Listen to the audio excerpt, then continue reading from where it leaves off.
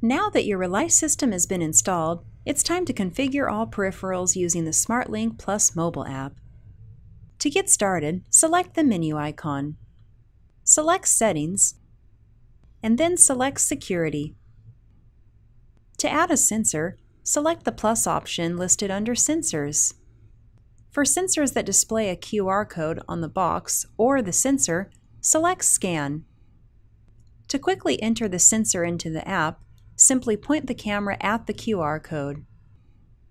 You can also use the keyboard to manually enter the TXID number located on the box and the back of the sensor.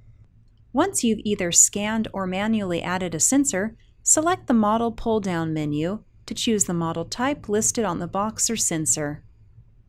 Select Next to access the Name Sensor option. Use the pull-down menus to enter a name that the Rely panel will use to recognize the sensor's location. In this example, we've selected Front on the first pull-down and Door on the second pull-down. You can choose up to 3 words to designate a name. Select Next to continue. Repeat this process until you've added all sensors. To add a 2 gig Wi-Fi camera, select Settings, and then select Video. Select the plus option listed under Camera. Select your camera type, then follow on-screen instructions. Scanning the camera's QR code will let you quickly add the device.